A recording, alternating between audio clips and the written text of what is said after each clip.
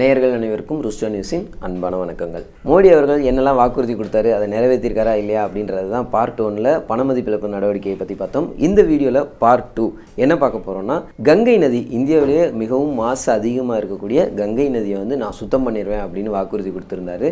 அதை நிறைவேற்றிருக்காரா இல்லையான்றது தான் இதில் பார்க்க போகிறோம்.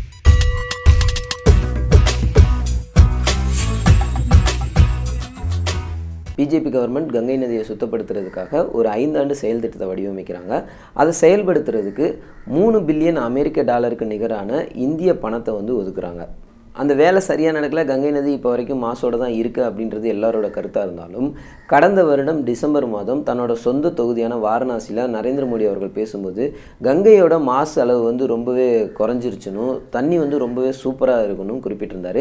ஆனால் எதிர்க்கட்சி தலைவர்கள் மோடி சிறப்பாக செயல்படவே இல்லை, இப்போ வரைக்கும் கங்கை நதி மாசோடு தான் இருக்குது அப்படின்றதையும் குறிப்பிட்டிருந்தாங்க. இந்த கங்கை நதியை சுத்தப்படுத்துறதுக்காக அதிகமான பணம் செலவழிக்கப்பட்டிருந்தாலும் 2020க்குள்ளே 1568 கிலோமீட்டர் நீளமுள்ள கங்கை நதியை சுத்தப்படுத்துறது சாத்தியமே இல்லை அப்படின்றது வல்லுநர்களோட கருத்தாக இருக்குது.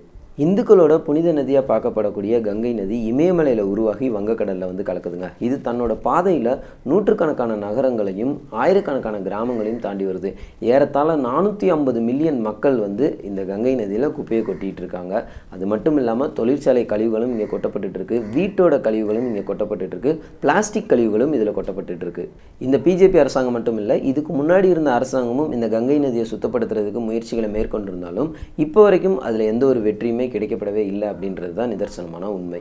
இந்த கங்கை நதி சுத்தம் பண்ணுறது சம்மந்தமாக ராய்ட்டர்ஸ் செய்தி நிறுவனம் ஒரு அறிக்கையை வெளியிட்டிருக்காங்க. அந்த அறிக்கையின்படி ஒரு திட்டத்துக்கு அனுமதி வழங்குறதுல ஏற்பட்ட தாமதம், ஒரு இலக்கை ஃபிக்ஸ் பண்ணாங்கன்னா அந்த இலக்கை அடைகிறதுல ஏற்பட்ட தாமதம், மக்கள் வளம் இல்லாமை, ஒரு நிதியை வந்து சரியான பாதையில் சரியான முறையில் செலவிடாத காரணத்தினால தான் இந்த திட்டம் தோல்வியை நோக்கி சென்று கொண்டிருக்குன்னு குறிப்பிட்டிருக்காங்க. நாடாளுமன்றத்தில் இந்த கங்கை நதியை சுத்தப்படுத்துறது சம்பந்தமாக போன வருஷம் ஒரு அறிக்கையை தாக்கல் பண்ணியிருக்காங்க. அந்த அறிக்கையின்படி 236 சுத்திகரிப்பு திட்டத்தில் 63 மட்டும்தான் முழுசாக முடிக்கப்பட்டிருக்குன்னு சொல்லியிருக்காங்க. ஆனாலும் மத்திய அரசு 2019 மார்ச் மாதத்துக்குள்ள 70% 80% வரைக்கும் கங்கை நதி சுத்தமாயிடணும், 2020க்குள்ள முழுவதுமே சுத்தமாயிடணும் குறிப்பிட்டிருக்காங்க. ஆனால் இப்போ 2019 ஏப்ரல் ஆயிடுச்சுங்க, தேர்தலும் வந்துருச்சு, இப்போ வரைக்கும் கங்கை நதி சுத்தமாகலை அப்படின்றது தான் உண்மை. என்னப்பா இப்படி சொல்கிற, அப்போ அங்கே வேலையே நடக்கலையான்னு ஒரு சிலர் கேள்வி கேட்கலாம். அப்படி நம்ம சொல்ல முடியாதுங்க, அங்கே வேலையெல்லாம் நடந்திருக்கு. அதில் இருக்க மிக முக்கியமான பிரச்சனை என்னன்னு பார்த்தீங்கன்னா, ரொம்பவும் அசுத்தம் அதிகமாக இருக்கக்கூடிய நீரை சுத்தம் பண்ணுறது தாங்க. இப்போ வரைக்கும் 97 நகரங்கள்லேருந்து இந்த கங்கை நதியில் கலக்கப்படக்கூடிய கழிவு நீரின் அளவு பார்த்தீங்கன்னா 2.9 பில்லியன் லிட்டர். இது 2035 3.6 பில்லியன் லிட்டராக மாறும் அப்படின்னு அரசு தரப்புல இருந்தே தகவல்கள் கொடுத்துருக்காங்க. ஆனால் அரசு தரப்பில் இருக்கக்கூடிய சுத்திகரிப்பு திறன் பார்த்தீங்கன்னா ஒரு நாளைக்கு 1.6 பில்லியன் லிட்டர் மட்டும்தான். மீதி இருக்கக்கூடிய தண்ணி எல்லாமே அப்படியே சுத்தம் செய்யப்படாமல் தான் கழிவு நீராகவே கங்கை நதியில் கலந்துகிட்டு இருக்கு. மேலும் 46 நகரங்களில் இருக்கக்கூடிய 84 சுத்திகரிப்பு நிலையங்களில் 36 நிலையங்கள் வந்து சுத்தமாக வேலையே செய்யலைனும், 14 நிலையங்கள் வந்து முழு அளவுக்கு தன்னோட வேலையை செய்யலாம் அப்படின்றதும் அரசு தரப்புல இருந்தே குறிப்பிட்டிருக்காங்க. இந்திய மாசு கட்டுப்பாட்டு வாரியம் போன வருடம் ஜூன் மாதம் ஒரு ஆய்வு நடத்துறாங்க. அந்த ஆய்வின்படி 41 இடங்கள்ல அவங்க வந்து டெஸ்ட் பண்றாங்க தண்ணியை. அதுல 4 இடத்துல மட்டும்தான் மாசு குறைஞ்சிருக்கு அல்லது சுத்தம் செய்யப்பட்டிருக்குன்னு குறிப்பிட்டிருக்காங்க. மொத்தத்தில் இந்த கங்கை நதிநீர் திட்டம் வந்து வெற்றி பெற்றுச்சா, கங்கை நதிநீர் சுத்தமாச்சா அப்படின்னு கேட்டால் இல்லை அப்படின்றது தான் மிகப்பெரிய பதிலாக கிடைக்குது. ஆனால் அரசு தரப்புல இருந்து கிடைக்கக்கூடிய இன்னொரு தகவல் என்னன்னா, நரேந்திர மோடி அவர்களுடைய நேரடி தொகுதியான வாரணாசி தொகுதியில் மட்டும் இந்த கங்கை நதிநீர் வந்து குடிக்கிற அளவுக்கு சுத்தம் பண்ணப்பட்டிருக்கு அப்படின்றது நிதர்சனமான உண்மை.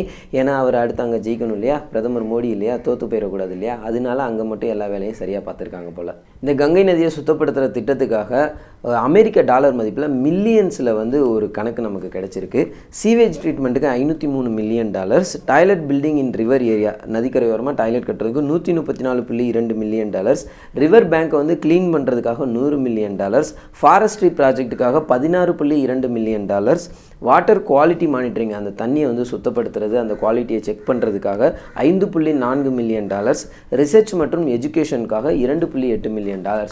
இந்த அளவுக்கு பணத்தை வந்து இந்த கங்கை நதி நீரை சுத்தப்படுத்துறதுக்காக கவர்மெண்ட்லேருந்து வாரி வழங்கியிருந்தாலும் கங்கை நதி நீர் இப்போ வரைக்கும் முழுமையாக சுத்தப்படுத்தப்படவில்லை அப்படின்றது தான் 100% முழுமையான உண்மை அப்படின்றத சொல்லிட்டு, மேலும் இன்னொரு வீடியோவில், அதாவது பார்ட் 3ல் வேற ஒரு பாயிண்ட் எடுத்து அதில் எந்த அளவுக்கு மத்திய அரசு பிஜேபி அரசு வந்து வெற்றி பெற்றிருக்காங்க, அப்படி இல்லை தோற்றுருக்காங்க அப்படின்ற விஷயத்தை பார்க்கலாம்னு சொல்லிட்டு வேறொரு வீடியோவில் உங்களை சந்திக்கும் வரை உங்களிடமிருந்து விடைபெறுவது த ரூஸ்டர் நியூஸ் டீம். இந்த வீடியோ பற்றின கருத்துக்களை கமெண்ட்டில் பதிவு பண்ணுங்கள். இந்த வீடியோ உங்களுக்கு பிடிச்சிருந்தா லைக் பண்ணுங்கள், ஷேர் பண்ணுங்கள். த ரூஸ்டர் நியூஸ் சேனலை சப்ஸ்கிரைப் பண்ணுங்கள். மறக்காமல் பெல் சிம்பலை ப்ரெஸ் பண்ணுங்கள். நன்றி, வணக்கம்.